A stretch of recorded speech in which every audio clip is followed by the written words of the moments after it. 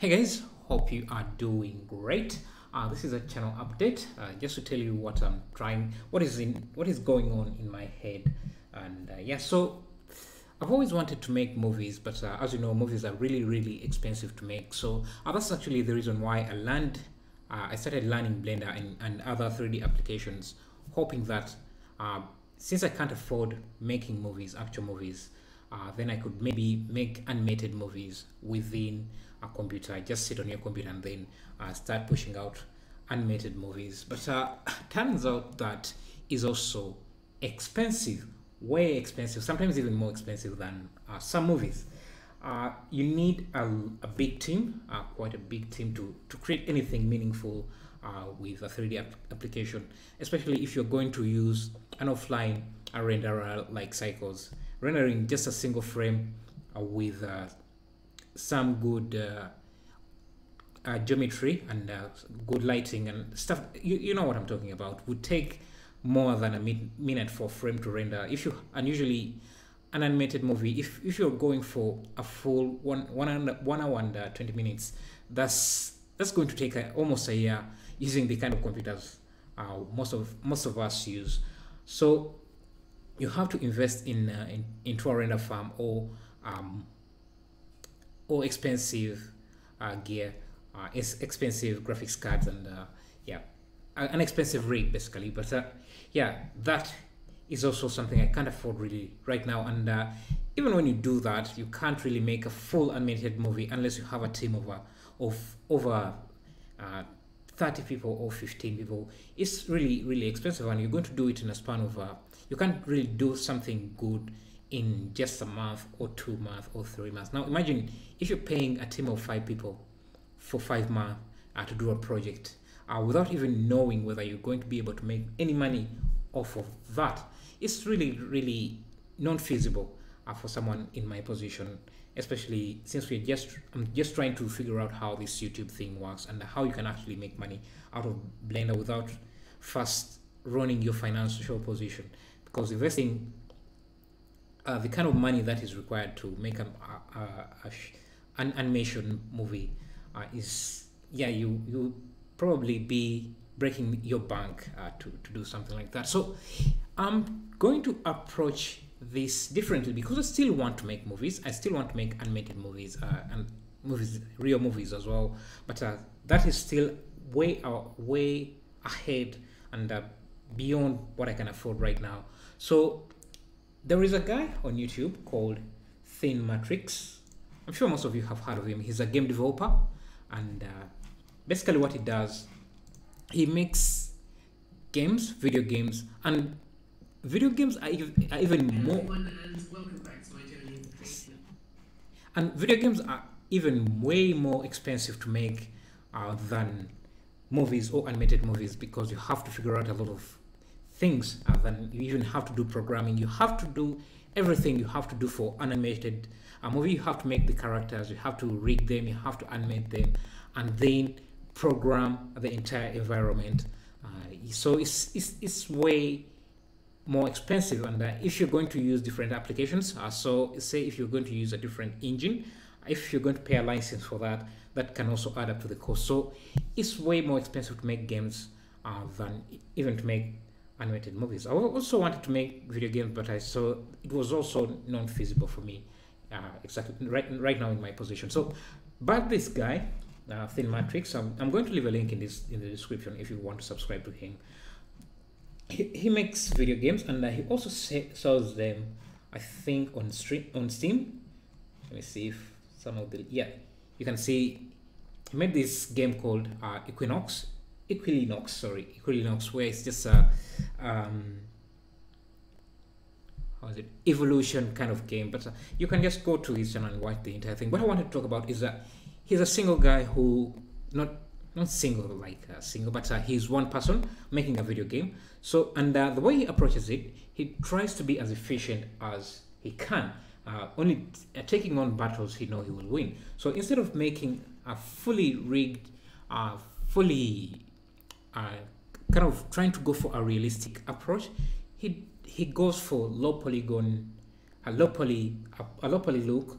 You don't He doesn't even rig anything. If he wants to animate a character moving, he just he just programs it to have a behavior that looks like the character is being. And welcome back to my journey. Let me just move ahead a few seconds. Just You can see the kind of models he's using. By the way, he also uses Blender for making these models, but he's also a developer, so he makes his own game engine. He's not using any game engine like Unity or Unreal. He's just making his own game engine and then creating he's really crazy with his stuff. Yeah, so he's able to make these games because of the way he's approaching his projects. You can see no fancy materials, very simple shapes, very minimum lighting, no lighting actually, it's just flat shading.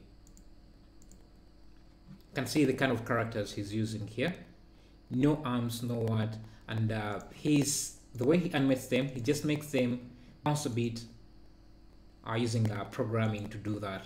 So this is his approach of making video games, but as I said, I don't want to go into making video games. I want to make stories or make movies. I want to start small. So the way I'm going to approach it is basically the same way, and I'm just going to straight up. I'll be straight with you. Rip off his look, his approach. So he makes games, but as I said, I'm not going to make games. I'm going to be making short animated movies. I'm just straight up going to rip his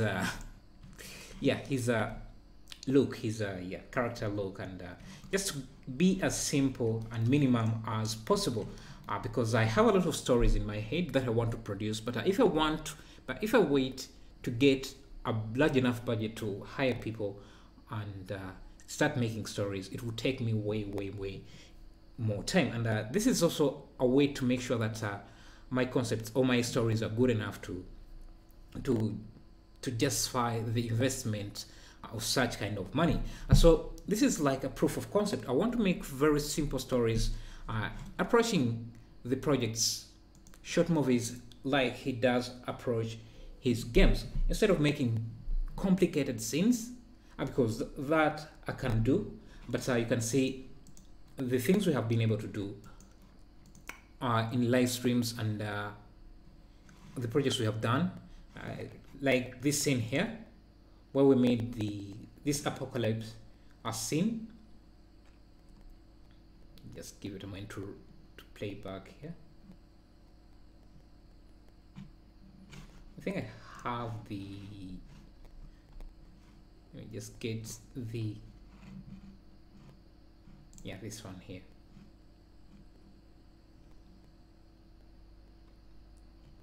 The only reason I was able to make this in 2 hours, because I remember I made it on a live stream. It was actually more than 2 hours because I did it in 2 days.